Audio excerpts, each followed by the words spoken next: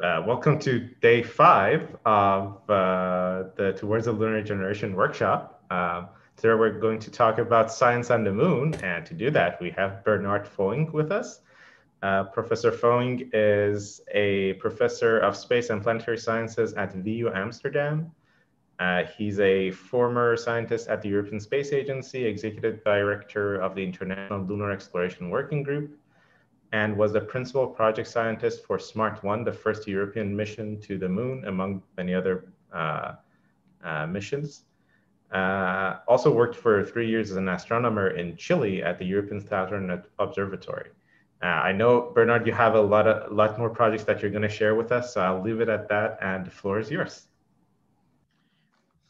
Hello, everybody. So, okay, it's a pleasure to talk from the moon and to address our Space Generation Advisory Council family and Moon Village Association.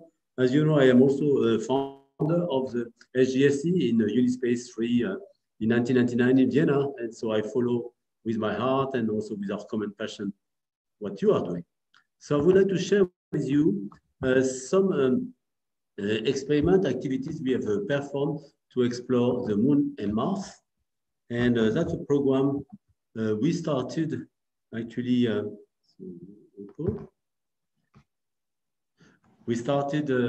more than 12 years ago after we had launched our mission to the moon and Mars. So mission to the moon was SMART-1, which I was in charge of, and also I was involved in Mars Express, and now I work on ExoMars. And so we created a platform called Your Moon Mars to analyze the data, but also to develop instruments for the next generation of missions. And also we looked forward the moon and Mars village, making training for what humans will do on the basis of the moon and Mars. And so when we created this also a series of initiatives connecting space, moon, Mars, and society, even including arts and other activities. So every year we have some young professionals joining us. And so in average, we have about 10, 15 working with us for master research or for other studies. And the last year we have got 30. So we have got even increasing activities in this Your Moon Mars Astronautics Training Academy. And so I've put the first name of them. I don't have enough space to put the full name from the recent years. So we started building on the result that we obtained with our Mars mission, Mars Express, that you have heard. We launched in 2003, and that has really revolutionized our view of Mars by providing high-resolution images of Mars and measurement of water ice at the pole, methane. We had a proof that there was recent volcanism on Mars, and even there were some glacier on the tropics of Mars. We followed also the atmosphere, and we found also water in various forms, including in liquid form in the subsurface using a radar. And also we used Mars Express to support the Mars exploration rovers and then the Mars Perseverance.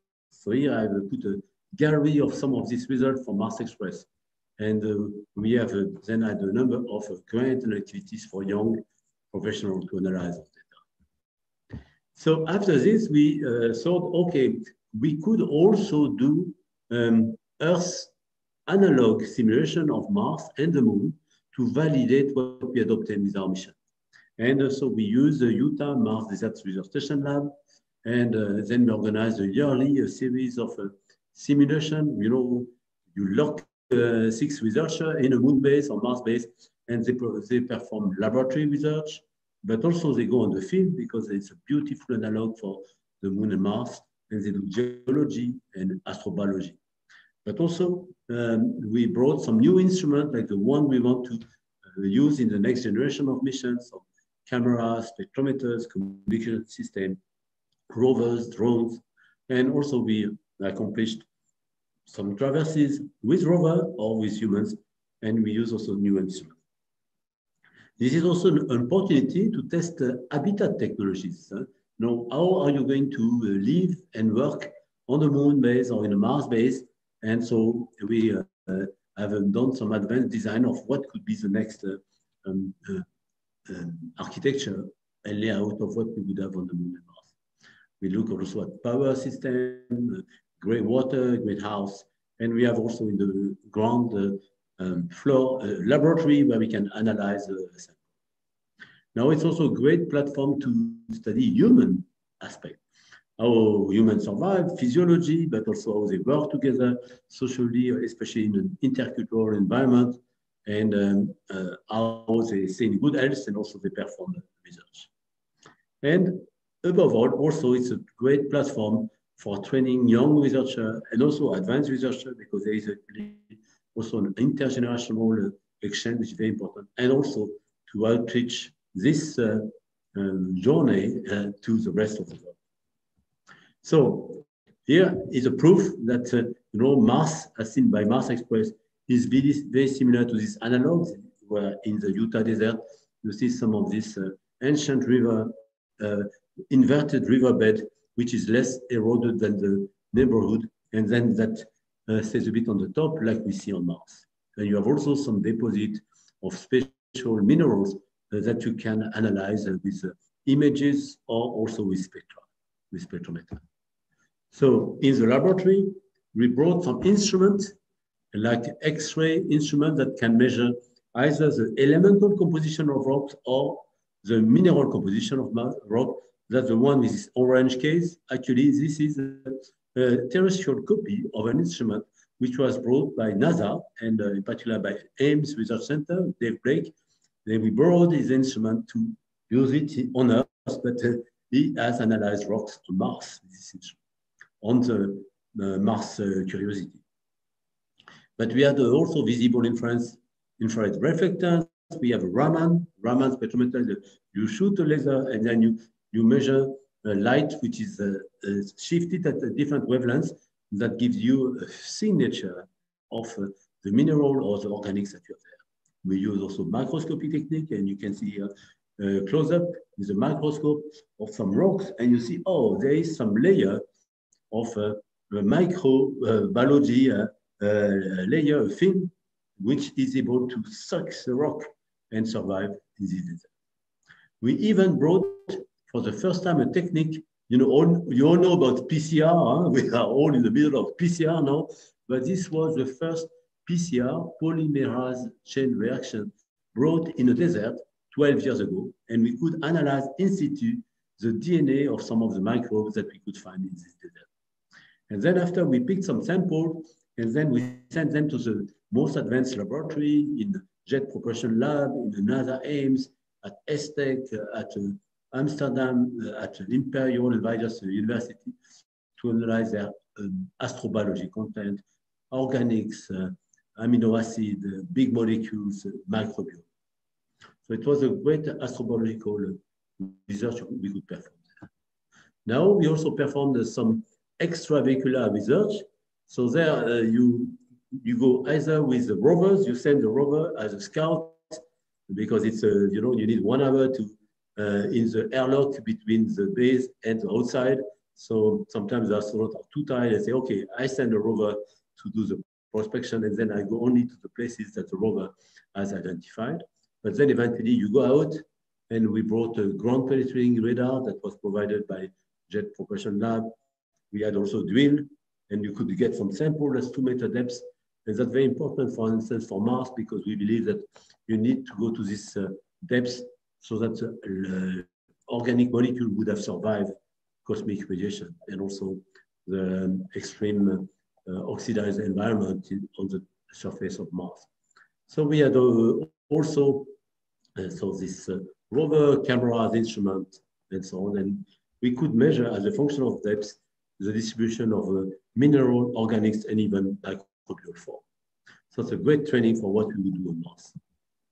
So also at that time, we said, okay, let's see how we could contribute to the next robotic village on the moon.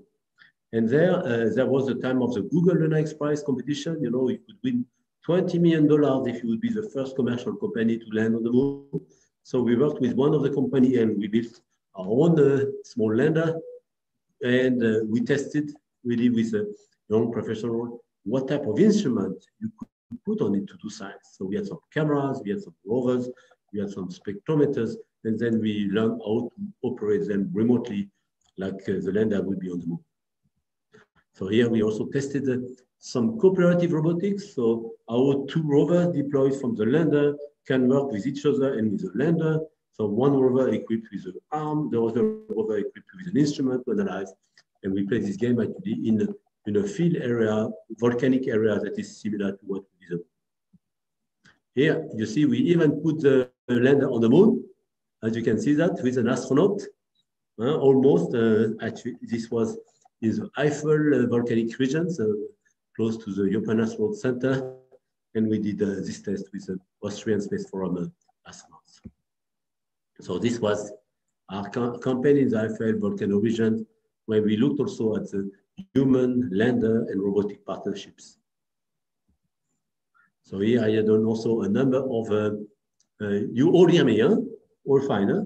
And so we had also a number of students, including even some Air Force French cadets that want to be astronauts. They also train there to work and live on the moon. So we also went to another analog of the moon and Mars, and this is Iceland. Iceland, where you have volcanoes, you have also glaciers, and you have lava tubes. And so we did some campaign there, in particular inside the lava tube. We looked how to explore it, and actually we have done a number of campaigns there.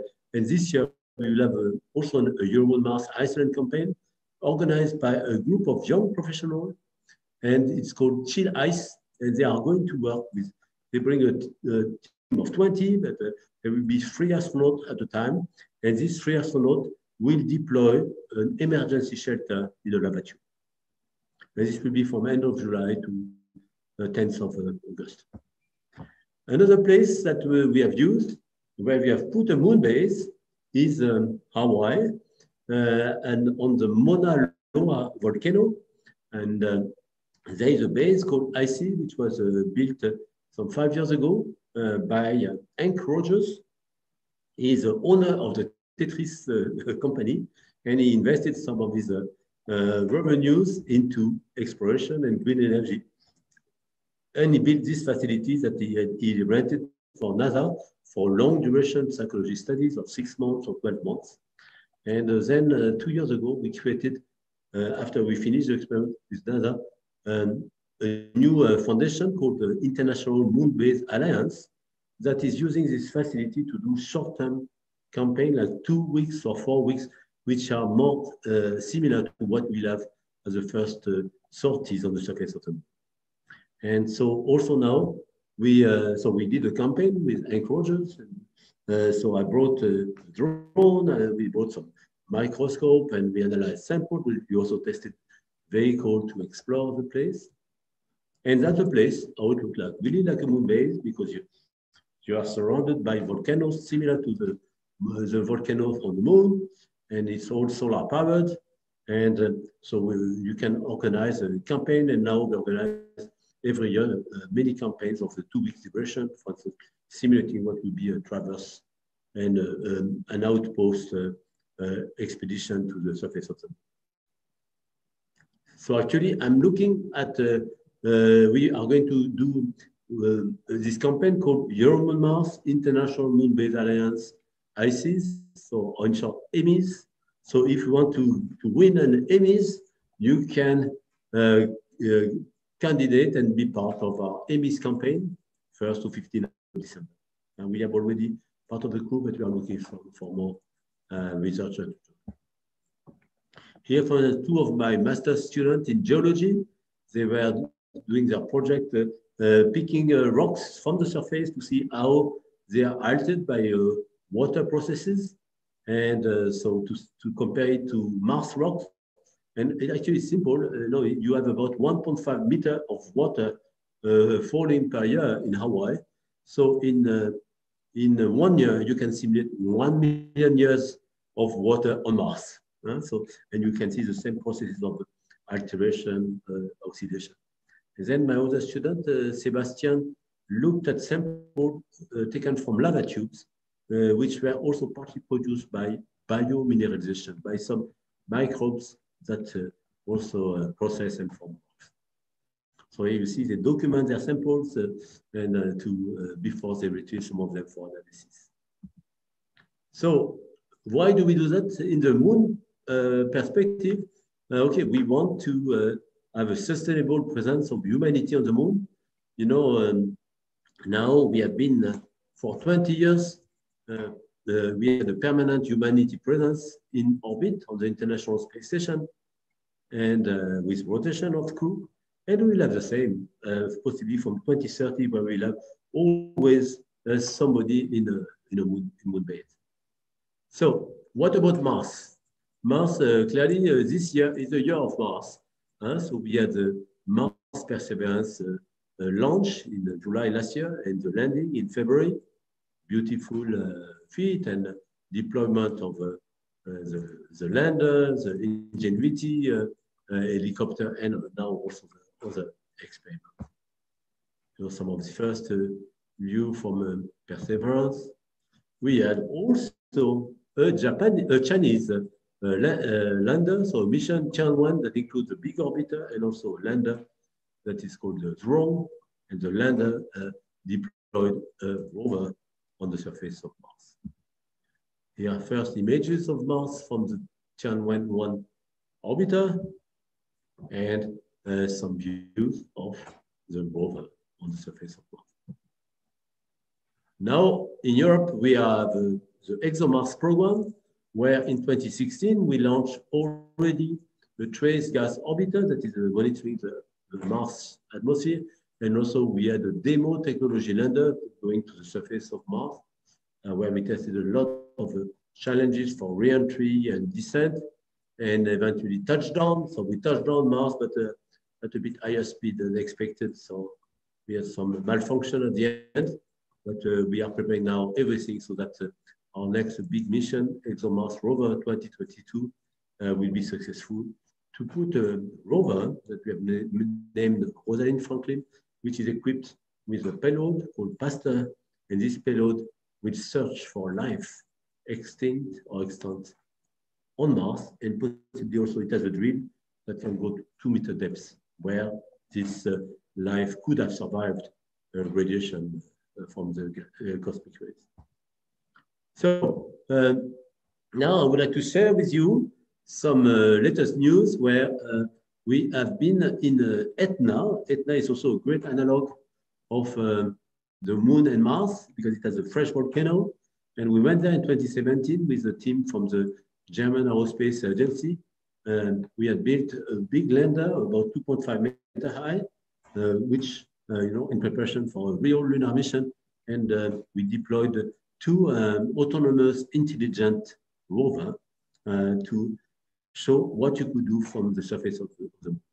Here, for instance, you have a movie of this very nice rover making a rendezvous with the lander, and then you have a series of payload placed in boxes. You know of this mascot box that was put on the asteroid Ryugu by the German Aerospace Agency, and we are using similar concept. Payload in a box, but they are attached to the lander, and the rover with its arm, dexterous arm, takes the box of instrument and put them in the side. This is a box that was containing a seismometer, and we could measure the earthquake of Etna in a similar way that we will want to do measurement of the moonquakes. But next year, we are planning another big campaign. We are going to deploy 2 rovers like this one, and also an ESA rover called Interact, which can be operated from the International Space Station. And we'll have also an astronaut that will teleoperate the ESA rover. So we plan to have a big campaign with 50 DLR people, 20 ESA people. So this was planned actually for last year, but we had to postpone it because of COVID to June 2022. But if some of you are interested to join in, you are all welcome to contact me. So we'll have also new experiment where we'll get some samples, analyze them in situ, and we are going also to install a radio telescope with 4 antennas demonstrate the possibility to do very low frequency radio astronomy from the moon. And this would have big promise, not only to monitor the sun and Jupiter, we are going to start with that, but after to monitor our universe at the time of the dark ages. So when it didn't emit much optical photons, but there was still some radio emission that we can detect now, and then we can have some views of the very early universe. So here are okay, some views of this rover in front of Mount Etna, and it was quiet at that time. But this year we decided to organize a small campaign with 12 of my Euromaster students, and we went there. But it was just an epoch with some eruptions, so it was covered with new ashes. Actually, we had a good, very great experience also of witnessing in real time an eruption and a lava flow, a lava fountain of 300 meters just overnight from a safe distance. So here are some of the motion of the rovers that are making rendezvous with a lander. Actually, they can be also recharged by induction from the lander, and then they can operate. They are also completely intelligent in the sense that they can, by themselves, take this payload, but they can also explore a region that is completely new. So they have some nice algorithm for navigation and for discovery. So beautiful state-of-the-art robotic and intelligence technology for this system. So we are looking forward to our next campaign. So now this year, okay, we had initially planned a big campaign, but because of COVID, we postponed to next year, but still with my young Euromoon Mars team, we decided to do a scouting campaign, and we went there to a crater close to the summit, Cratere del Laghetto, and to study this environment, to collect samples, to measure also some of these instruments. That's where we were. So that's a map. Before you go somewhere, you take some satellite images and you try to plan what you are going to do. That's so we explore both this Cisternaza crater and this Cratere del Laghetto. And this is actually this year I have a mixture of 3 teams. I have a team from the TU Dublin. So we have Kevin operating a drone, but he wants also to be an astronaut. So we train him and do all the physical effort. We have Hannah. She has a portable spectrometer with which she can analyze the reflectance of rocks and their composition, but also she developed a technique where she can detect life from the spectral signature of rocks. We have Shirayu with a rover, our little rover we call Rover for Euromoon Mars Investigation, or REMI. And we put on the rover a panoramic camera, a bit similar to prepare the panoramic camera that we'll have on the ExoMars rover. And then we have Gary that is seen with Shirayu, and Anna is deploying an antenna for radio studies of the sun and Jupiter. So that's my Dublin team. And you see, we even tested the device in Holland, where we are based. We put the lander, we landed on the beach, and we tested the deployment of the rover, the panoramic camera, the drone, and even I think we can use them for water works. And this is our rover. Then we also tested the system just by ESTEC, the European Space Research and Technology Center. We have there a yard where we can test with drone, with a rover.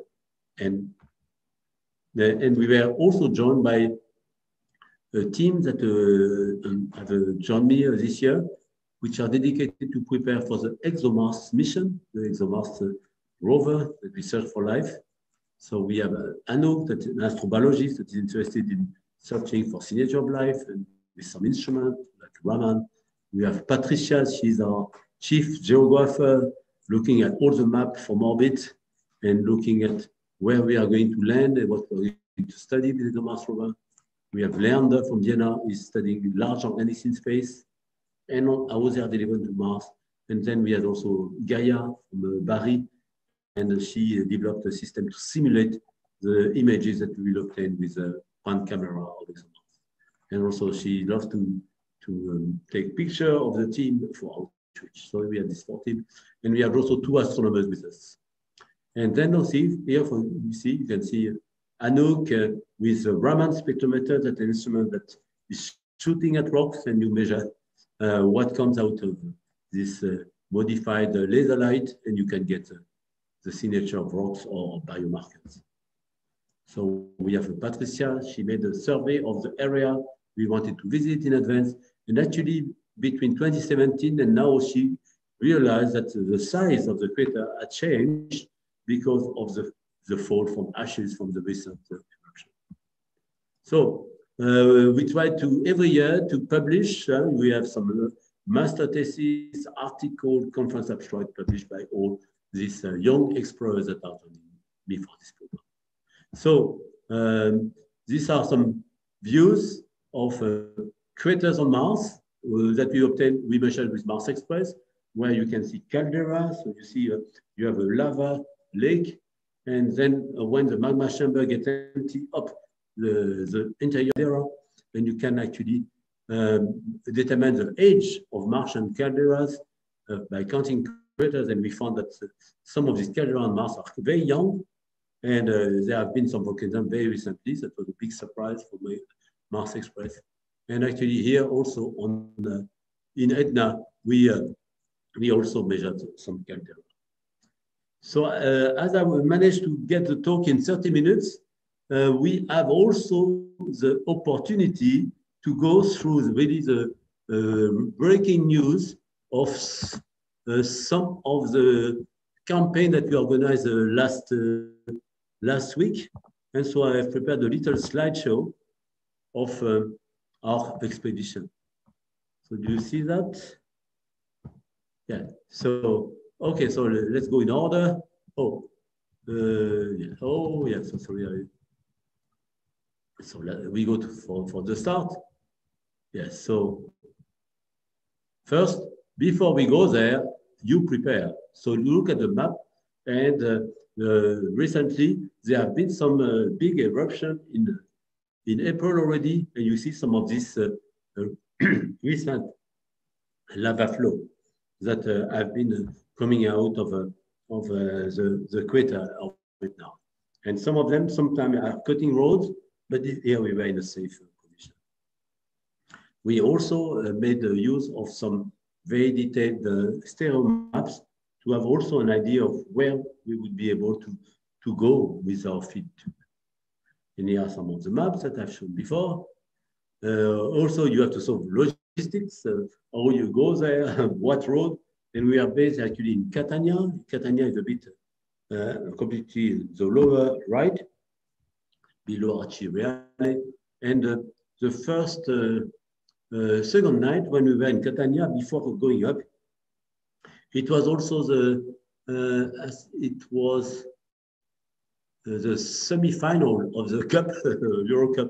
So we watched it from Catania, and then in the middle of the night, after Italy won, we were woken up and realized that the volcano at 40 km distance was starting to be in an active phase. We went outside and we went under a rain of ashes going to our hair. Then we watched it with some telescope from the beach. And the day after, we went up to get closer to where we had our base and refuge. So, okay, we proceed there. This is a top view, and actually, so some of the recent activities are okay from this southeast crater. So we went up, and you see, we started to test some of our equipment. This is a drone. This is a team with 4 Dublin, the 4 LIPS and 2 astronomers, and also from DLR, the Dr. Armin Bedler, who is organizing the big campaign of arches for next year in Etna. Okay, some views of the scene.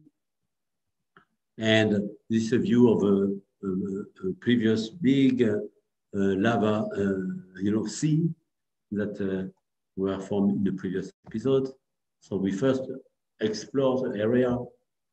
Here, a panoramic image of one crater called Cisternazza that we explore, which is very difficult to go in. Well, easy to go in with a rover, but very difficult to go out, as you can imagine. This is our little rover, Remy, that we test. And you see in the background the Etna volcano that is in activity. So we also close the residence. We did some tests with astronauts. We had a refuge there. So we first tested all the equipment. So we have the equipment with cameras, with drones, with rovers, with spectrometer. Here for this test of a box with a spectrometer to analyze samples. Here you can see, for instance, sample with a fiber going to the spectrometer, a Raman spectrometer, and also a close-up camera that can see 20 micron on the sample. So we had also our little rover. You see, it's in fact it's quite small, and we did also some planetary protection protocol study. This is a PanCam that allows to do panoramic images of the landscape. So we test all the system at proximity from our residence. You can see here, this is an old lava flow, so the vegetation has taken over already a bit. And then, in the middle of the night, after we had just started, finished our work, and at the end of the dinner, suddenly somebody said, oh, there is smoke on the volcano. So we were starting to watch that. We were also doing some astronomy there with very dark sky. We did some tests with a drone, testing experiment. And you see some of the smoke going out of the volcano. So this is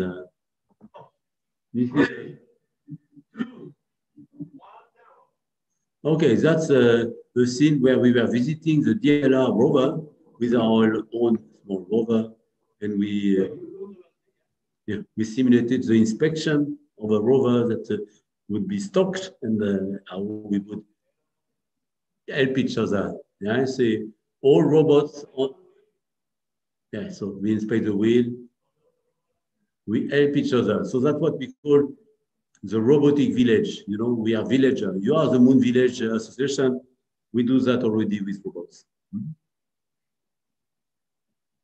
Good.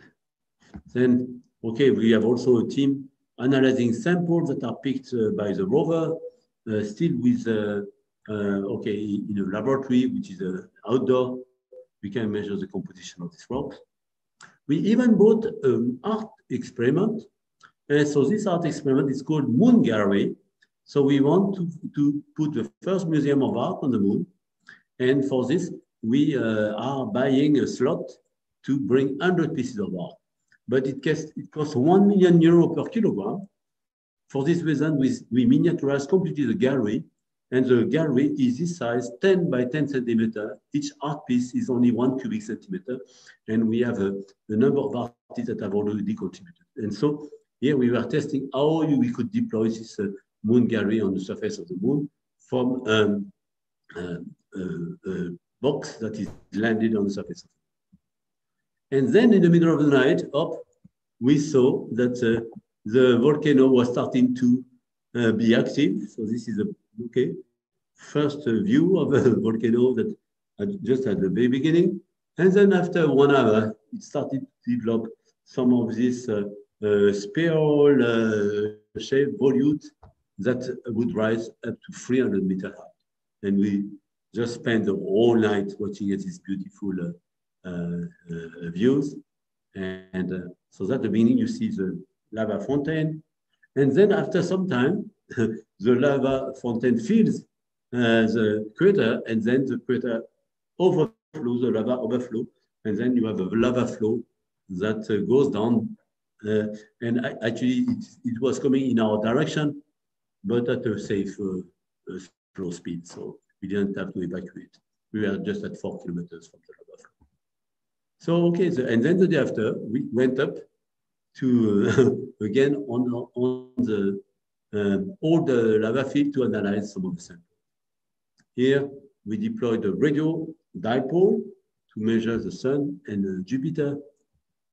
We even collected some sample. There's one technique, just put your skin on the floor and the sample are so sharp that they just stick into your skin. That's a new technique. And here, that's, and that here we landed. That's how we landed our payload box on the surface of the moon. And then after, from the payload box, we deploy a camera, feed, mount it up, and then we have some rovers that is going out of the box. And then this rover is visiting the DLR rover. And then eventually is venturing to quite a dangerous crater. And this is a little view of a rover going downslope. And it went very fast downslope, but we had to call for an astronaut to recover it to come back. So here, the rover helped to deploy this moon gallery, and you can see the smoke of the volcano in the background. And so some operation, and this is the team that we had for this Your Moon Mars ETNA campaign. Okay, so here the astrobiologist is picking some samples, and here are some views of astronomy, studies of Jupiter using the radio antenna, and we had also beautiful sky there. These are measurements of the burst from the Jupiter, and we had also a very nicely a telescope from the Catania Observatory that we use to observe the sky, but also we observed the eruption with that. And you can see some views of us looking at Jupiter, and at the same time in the background, you can see the volcano in eruption. Okay, so that's eventually after we went back and we recovered by enjoying the beauty of this Iceland. So in short, yes, that's how we try to prepare for working and living on the moon and Mars. We analyze data from space missions, but also we develop instruments that we test in terrestrial analogs. And also we have some isolation simulation where we learn how to live inside a moon base or a Mars base. And we train as a full research astronaut. And so if you are interested, we are really looking forward to continue working with the Space Generation, with Moon Village Association for some of these hands-on research projects. So, welcome and looking forward also a great workshop, and also good luck in your careers and in our work together towards the Moon Village. Thanks very much. Thank you, Bernard. We do have a couple of questions, so I'll start with sharing with those. What critical role will rovers and robots play in establishing a future moon village? Alexandra asks. Yes, good question, Alexandra. So actually, the moon village vision we already proposed like 25 years ago in the frame of the International Lunar Exploration Working Group, and which was a federation between agencies, academia, industry. And we had proposed a roadmap towards the moon village. First phase is a phase with the orbiter that are making a reconnaissance, and these are robotic orbiter. And then the next phase would be a surface robotic village with various assets in different places. And with this, not only we explore different regions, but also we can be connected, have collaboration between countries and actors to have similar standards of communication. We can also share some infrastructure. And this robot and rovers can be heavy duty in the next phase, where they can contribute to build up some human outposts, part of a human outpost. So first, we look at how to use some modules, have some inflatable structures that can be also deployed partly with the help of a robot. And also, we have studied the possibility to use a robot to to use the soil and cover some of the structure with soil, eventually also using 3D printing techniques to create a protective shield against radiation and meteorite. And so this would allow to prepare some of these outposts for short visit by astronauts. And then we would look at a transition where it will be a series of human mission and robotic mission to make this habitat more permanent. And then we would have a permanent human outpost.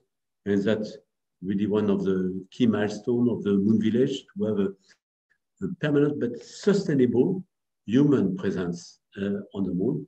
And to make it sustainable, you have to make it sustainable in terms of energy, in terms of resources, but also in terms of value for Earth.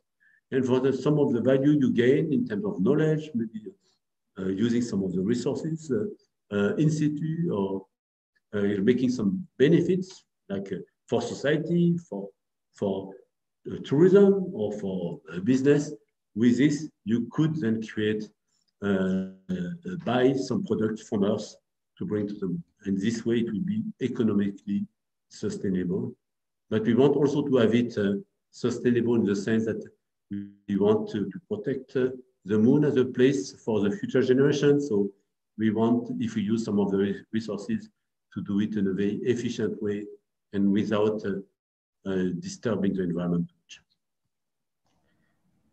You just mentioned about using resources from the moon, and our next question is related to that. How far are we from developing mining rovers that are able to extract large amounts of minerals in order to create a market on the moon? And how far are we from being able to mine Moon's helium-3? Yes, in terms of market and exploiting resources, I believe, and also the community believes, the best resources to extract are resources that have no weight. So what type of resources? Photons, information, they have no weight. You send them from the moon, almost no cost, but they have huge value. Then you have other resources that you could use in situ. Like, for instance, we found some deposit of water ice at the poles of the moon, and they would have extreme value, for instance, for a moon base. And because at the moment, it costs you easily 100,000 euro to send 1 liter of water to the moon.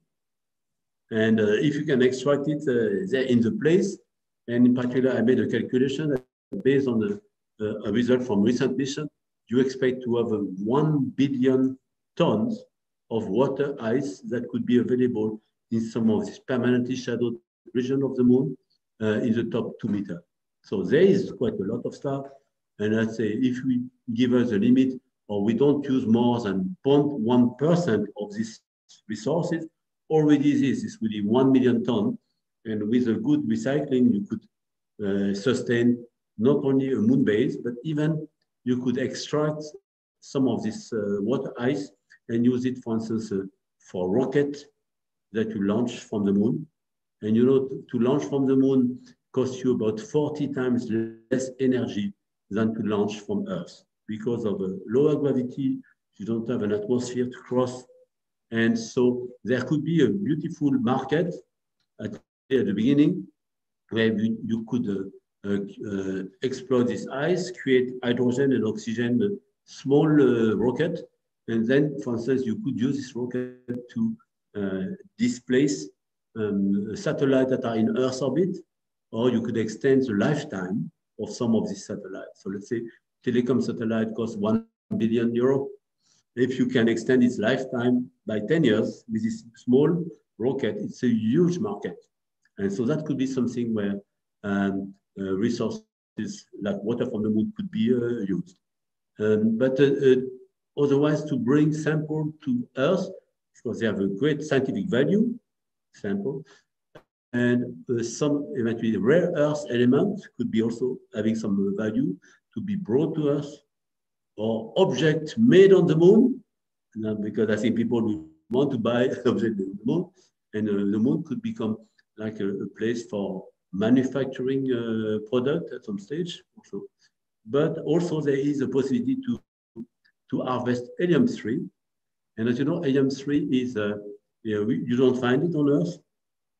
And helium-3 would allow to perform a nuclear fusion in a clean way. It doesn't produce any neutron when you fuse helium-3, and then you don't create radioactive waste. And I calculated that, for instance, if you have 1 ton of helium-3, 10 tons of helium-3, this could supply the energy for Europe for 1 year.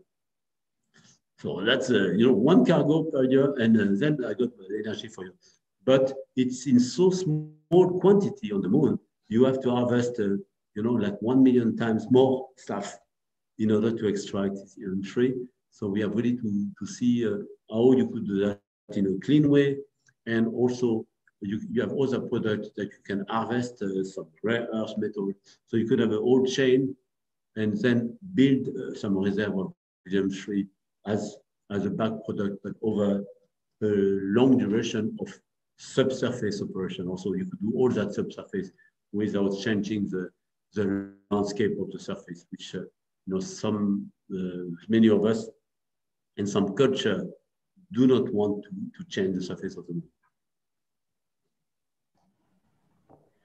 And shifting towards more science, I guess, how is, because you do the Euro-Moon-Mars activity, so it's both Moon and Mars, obviously you look at synergies between lunar activities and Mars activities, but how are they different? How is science and scientific studies on the Moon different from what you would study on Mars?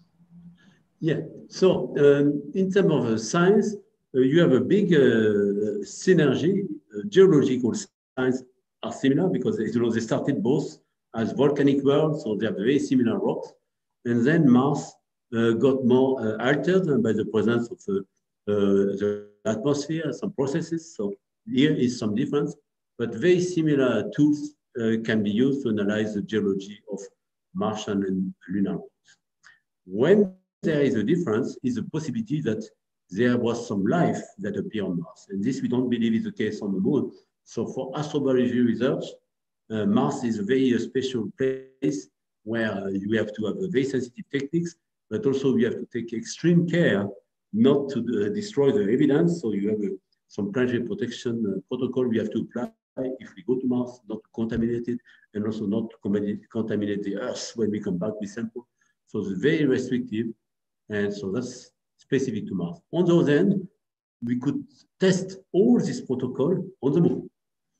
So ensure that we know well how to manipulate samples and back to Earth, and showing that we are not going to contaminate in each direction. So we could use also a research laboratory on the Moon to test all this protocol before we go to Mars. And in particular with humans, because if you bring humans to Mars, we have to be very careful not to, humans are just an ecosystem. They are bringing, millions of different species in their body, and then you invade and you can take over all fragile organisms.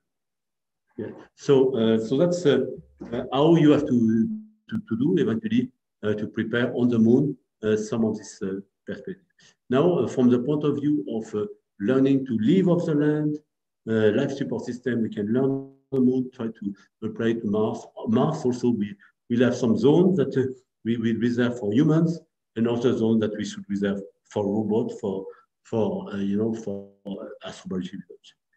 And then we go step by step to see how we can, learn from what we do on the Moon to apply to Mars, but also the Moon being very close, it will be just a nearby continent of the Earth where we can have industrial activities.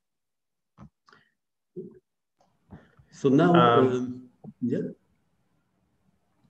there's one more question.